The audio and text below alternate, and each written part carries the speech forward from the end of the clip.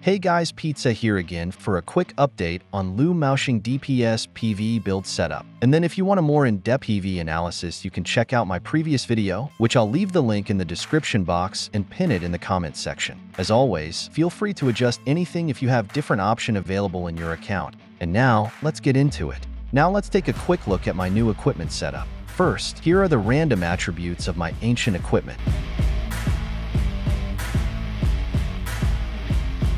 And then here are my headgears for this build. Again, feel free to adjust anything if you have different options. As for armor card, I'm using Hearts card in PSR and Ghost Palace since based on my tests, I think the needed Ignore Magic Def in Ghost Palace is just around 185%. And then I'm switching to Moonuk Star card in other instances that requires 200% Ignore Magic Def. And then as for the weapon, I don't know what is mistranslated here, but it also increases your magic penetration by 15%. And then here is the shadow equipment side, Oracle Extract and Relic.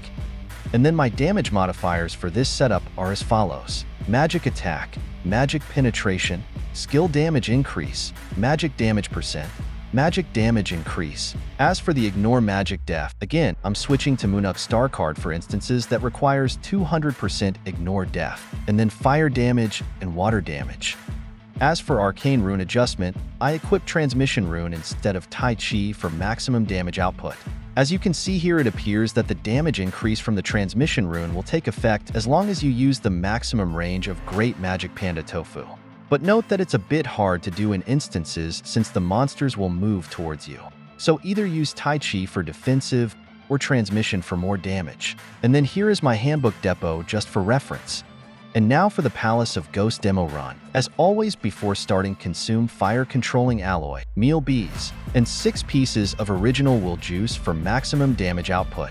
And then buff up Comet Fried Rice for the HP Absorption Shield, followed by Mountain Treasures for the 50% magic damage increase and the 30% cooldown reduction for 10 seconds so that your buffs can cool down fast. Then just spam Magic Panda Tofu.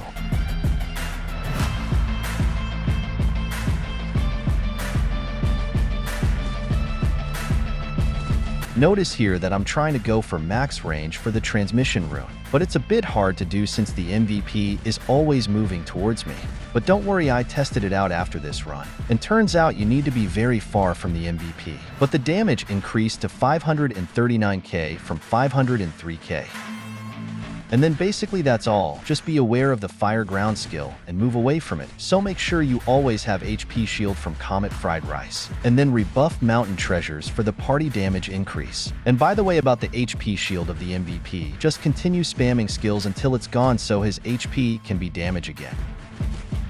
The instance run lasted for a total of 9 minutes and 68 seconds, so we'll just forward this and head on to the next instance.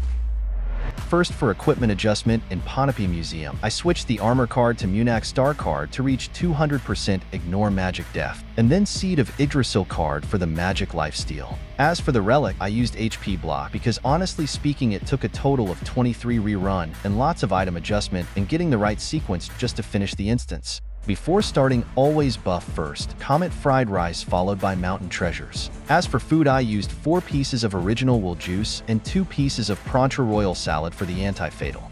Start at Pakarani's side first, so we could at least chunk an HP before getting disarmed, also to burst Pakarani so that we could use potions as well as remove the debuffs coming from her.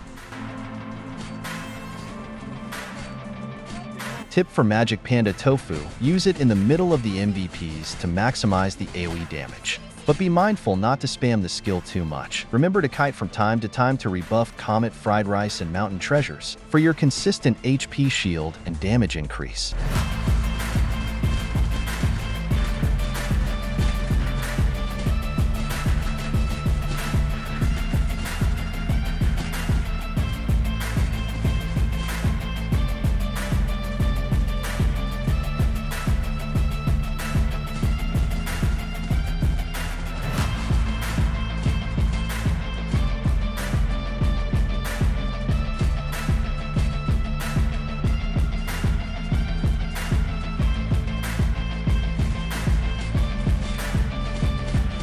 Then after Pakarani and Nuka is defeated, just play around with your skills to survive. Include Crystal Phoenix for the anti-fatal, and then Sea Bream for the invulnerability to your skill rotation, just until Nuka's disarm wears off.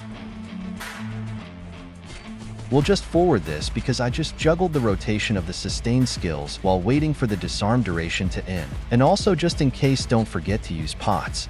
Personally, as a magic user in PvE, Liu Maoxing is my new go-to magic DPS in instances since he gives good DPS, party buffs, and sustains.